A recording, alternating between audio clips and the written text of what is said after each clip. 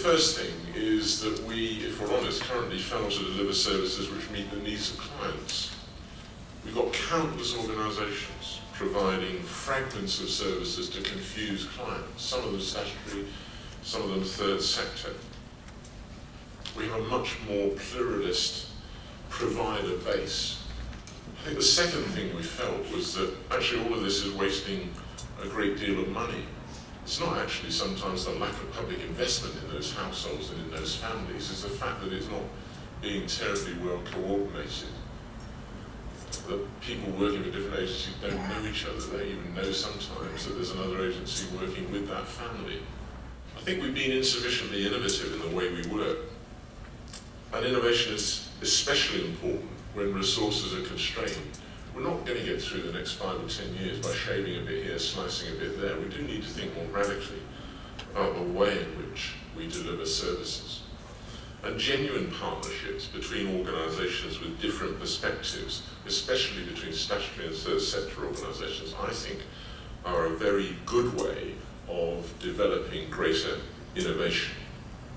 One of the big problems that I guess everyone in this room, with the possible exception of the Office for the Third Sector, I'm being provocative, government departments need to rethink the way they operate. I mean, the way they operate at the moment in silos, with silo-based policies, silo-based inspections, silo-based allocation, ring fencing of resources too, makes it sometimes almost impossible on the front line to deliver sensible services, certainly services that make sense for clients. The third sector does already provide key services, deliver key services, actually not as high a percentage as you might think, well in the single-digit percentage. But of course some of those services are the glue which hold together a great deal of the services, other services provided for the public good. And one of the things that Total Place has really brought out strongly is the difficulty that public agencies have investing in preventative work, because they won't necessarily be the agency that gets the benefit, the financial benefit of that investment. And somehow we've never found a way in public services to get around that. So I think the third sector should be central to Total Place and its mission, and I accept the criticism. I think we were too slow in putting it right at the heart, and I'm pleased to see that that's happening more and more. There's little real co-design of services with local government, let alone with the third sector. And I hope that's one of the things that we're going to address much more in the second phase of Total Place, or the further development of Total Place. The second problem, I think, is too often the third sector organisations are contracted to deliver outcomes, but don't receive the full economic costs. They don't receive full funding.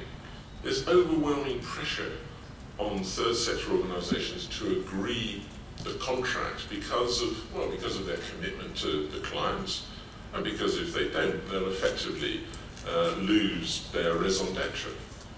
Well, sometimes the statutory sector will just take over the activity and take advantage of their broader funding base. And there's been too many examples, I think, of that either being threatened or actually happening. And finally, in terms of the barriers, and I think some people are going to find this a bit controversial, they said, we're in Whitehall, but what the hell?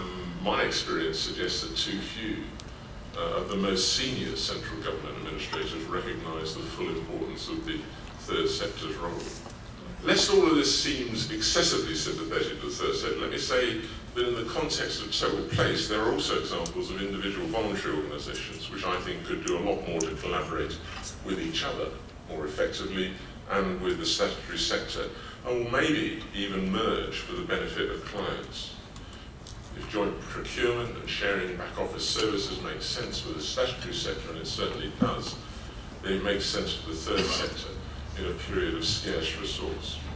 The Total Place starts and ends with clients, starts and ends with outcomes, is about trying to tackle the issues that really matter to local communities, and then maybe to move on from there to a more general and more mature relationship between all the organisations and between the statutory and the third sector.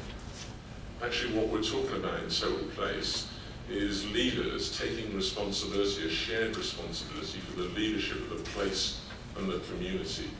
And that is a shift. And it is a more difficult job for leaders. But I think that is the only way, I'm absolutely convinced, the only way in which we're going to be able to deliver better services at less cost. And I do still believe that that can be done. Thanks very much.